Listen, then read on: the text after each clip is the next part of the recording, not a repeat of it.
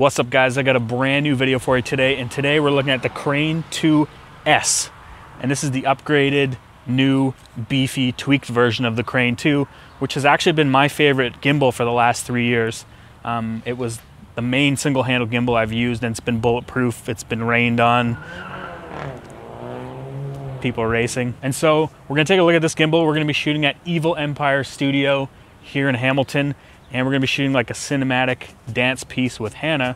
And I'm gonna try and balance the C200 on this because it will handle it. So let's check it out.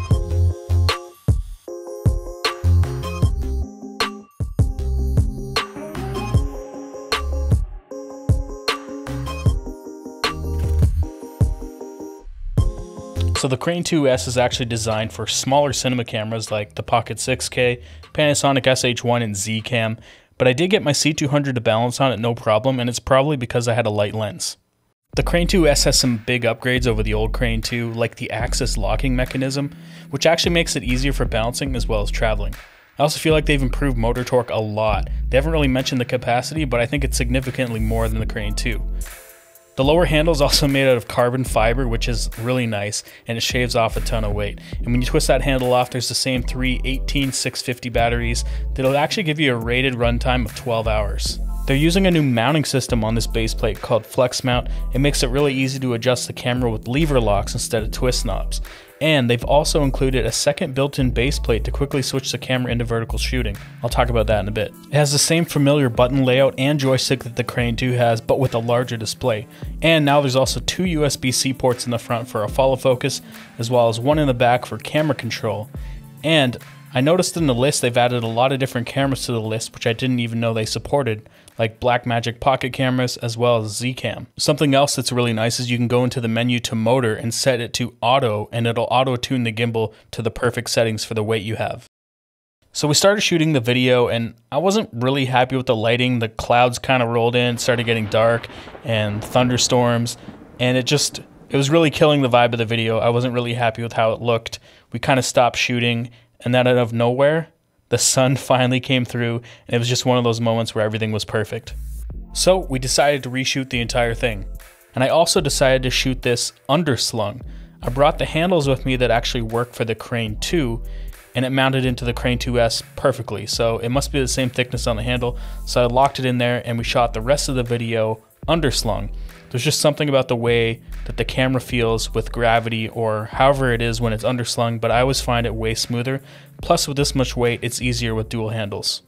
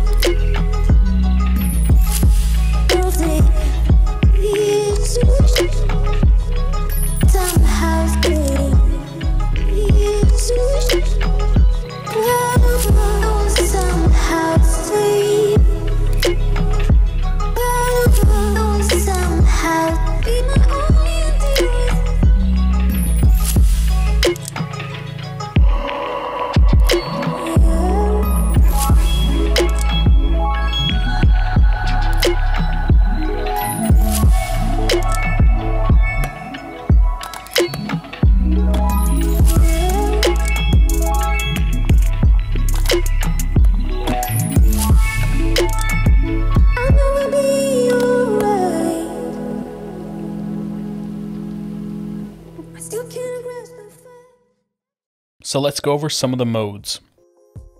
This is a pan follow mode. And when I click this in, it goes to follow mode.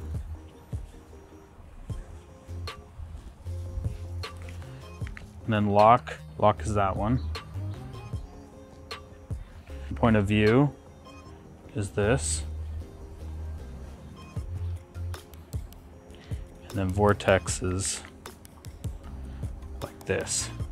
So you can spin it. I have it set really slow. So going over the app, it uses the same ZHIYUN Play app.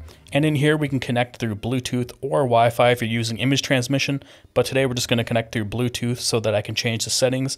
In here we can launch the app and see all the parameters and different settings and make our changes to tweak the gimbal. In this app you can also do things like motion time-lapse as well as image transmission if you have the module. My only real complaint about this gimbal and its biggest flaw is that the rear motor still blocks the screen. And if you have a camera that has a rear screen that isn't a flip-out screen like the Blackmagic camera, it's going to be really hard to see what you're shooting.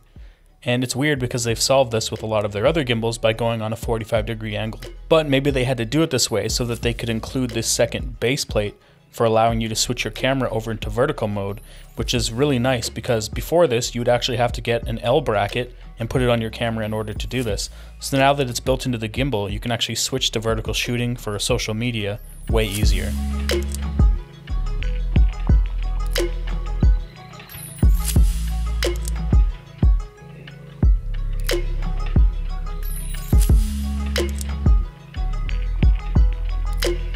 Alright, thanks for watching this video, you guys. As you can see, the Crane 3S handled the C200 no problem. Even though they're not really marketing it towards those types of cameras, it's made for smaller cinema cameras. And I think it's more just to do with the type of lenses that you're going to be putting on it. They want to make sure that you have a smaller camera for that.